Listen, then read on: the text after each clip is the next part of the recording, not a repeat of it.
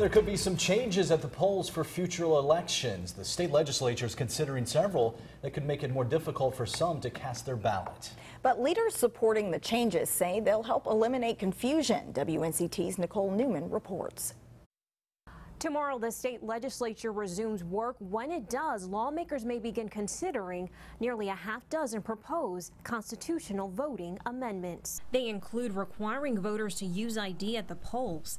Currently, voters don't have to show identification to cast their ballots. While lawmakers are aiming to finish this year's work session by the end of the month, they've already sent a bill to Governor Roy Cooper's desk that eliminates a portion of early voting. A spokesperson for the governor says the governor is concerned about any legislation that could result in fewer opportunities for people to vote. The bill would require early voting sites in counties to be open weekdays from 7 a.m. to 7 p.m. It keeps early voting at 17 days, but with the elimination of the option to vote on the Saturday before Election Day. Authors of the bill say the changes will reduce voting confusion, as well as give local election officials more time to prepare for Election Day. But Democrats say the Saturday before election is a popular voting day, disproportionately used by black voters. The North Carolina Democratic Party released this statement about the changes. This law will make it harder for North Carolinians to vote, plain and simple. Republicans tried to rig our elections before, and they're doing the same now. It's no coincidence this effort comes right before Republicans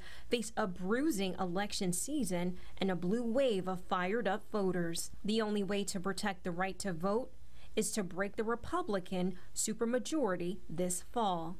Nicole Newman, 9 on your side.